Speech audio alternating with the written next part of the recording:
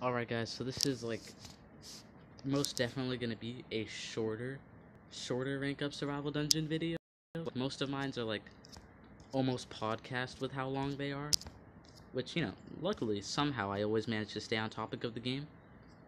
But Quaste and Quaste and Dork, the space orc, have both reached rank 3, which is a big achievement because they were two monsters I've gotten only kind of semi-recently. I think Quaste has shown up 3 times in Bounty Hunt, and I got him the second time, and he's in Bounty Hunt right now, so it's fairly easy to get his cells. And then Dork, he was just in here for long enough. And then, so now I'm just stuck in this scenario where I'm ranking up the rest of my trash monsters and waiting until I get the rest of the metropolitan monsters so I can get them all to rank 3.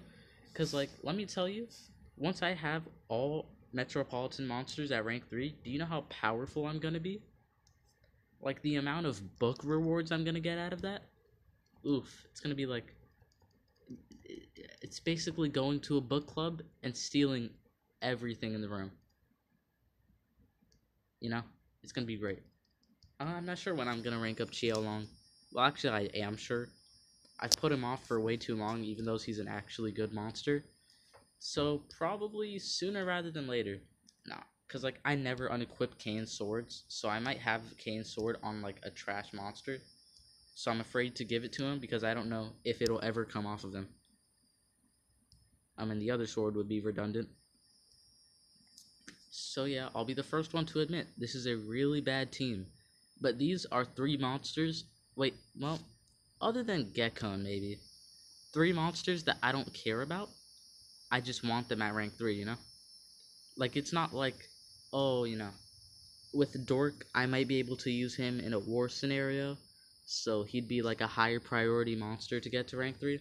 No, it's like, get them to rank 3, then, like, tip your hat to the warden, and walk away. So, you know what? I'll just give you double damage. I did not think that through. You know what's funny? Okay, watch this. This is kind of cool. So look, they all have skill mirror, and the other 2 have anticipation. So I do this, and now they all have 1 extra turn, and now they all don't have evasion. And then Kevlar's Kest would have killed. So look, Aura of Trust doesn't give evasion or hydrophobic shield. That's just still one of the coolest animations in the game, in my opinion. Then boom, Death Door, 75% life removal, which I say that like it's not a big deal, but that is a lot of life. And then I think he stuns everyone. Yeah, so he team stunned, and then his sword kicks in, and Kevlar's vest kicks in, healing mask, and boom. But we can all afford to lose 1 turn, and then now I can just AoE and they're dead. I thought that was a pretty cool sequence of like what you can do with an extra turn in that node. But anyways, also, I'll still only ever, like, the internet part of me will still only ever see one thing when I see butcherang, right? Like a dude who's got a really strong arm. It's not suspicious at all, and it reminds me a lot of teenagers. So butcherang, I want to say he's an interesting specimen, but really he's like, it's plain and simple. He's do 3 taps and then a massive or an AoE, and then he'll cycle it again. Decent attacker. I think if you gave him like all strength runes, you'd be able to like instant kill 1 enemy. But like, in my mind, it's so not worth it. Now, it's a pretty unique, pretty cool monster design. I'm glad he's in the game. His attacks also kind of look cool because he just throws his butcherang. Well, he throws his. Does he call his butcherang? I'm getting tongue twisted because his name and his weapon are basically the same. His name is Butcherang, but does he call his boomerang Butcherang? I don't know. It's one of those questions that, you write on your tombstone because you know no one in your time is going to come up with it. And look at that. Thanks to Garuda, look, it increases your life. The way the nature beast works, it increases everyone's life, right? It'll increase it more if you're nature, but it increases everyone's nonetheless. And it's so much easier in this dungeon for you to always have a constant heal factor.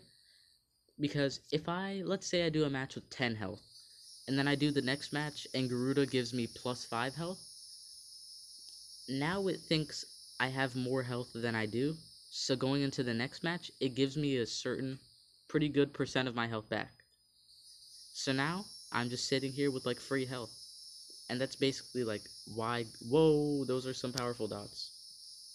Basically why Garuda is so used, especially for the Metro dungeon, because you can just use it. It increases the triple nature team's life a ton, and then you can get them to rank 5 easier, which also upgrades Garuda. It's like, it's, a word's gonna hit me in the face with a brick. It's a symbiotic relationship, but those aren't always bad. I was about to say, what if there's a move that gave weakness to everything, but that's kind of vulnerable, but it's not really anymore? Boom, look at this animation. He throws it, and then it comes back. But yeah, it used to be vulnerable, because, you know, it had the same exact damage amount, and it wouldn't stack with, elemental weakness, because they both used to do, hey, if you've got vulnerable, or you've got the elemental advantage, you'll do 50% more damage to your opponent.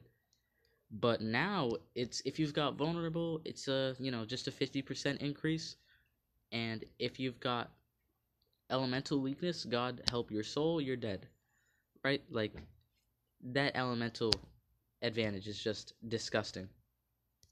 Not literally, but it is, you know? It's so high that it's like, why? Just why? So I'll give everybody a damage boost, gems under the top hat, my relic does some damage. Oh, you're stacking up dots. Alright, beyond the colors. And then look at this. Here's the 1 turn, here's the 2 turns. So look at this. 1 turn, 2 turn. So now I've killed 2 of them, and I could cycle it back, and I could do the same thing next turn, but I just do the massive. So he's a pretty fun attacker to play around with, but at the end of the day, his gimmick is never going to be meta. And then, yeah, I think I'm going to have to call it here for this video. Kind of an update video. I don't have enough time to do the entire thing, because that's like 30 minutes, right? Or 40. So that's about it for this video. Hope you enjoyed. If you did, leave a like to boost my ego and to support the video on my channel. Subscribe to join the Crab Army. We are nearing 50 subscribers, and once we have that milestone, we can overthrow a small country. So I'm looking forward to that. And leave a comment. You know, I would love to hear your thoughts. Who are you ranking up? Just anything. So comment and I will respond. And that's about it for this video. Your favorite Omni-Crab, signing out.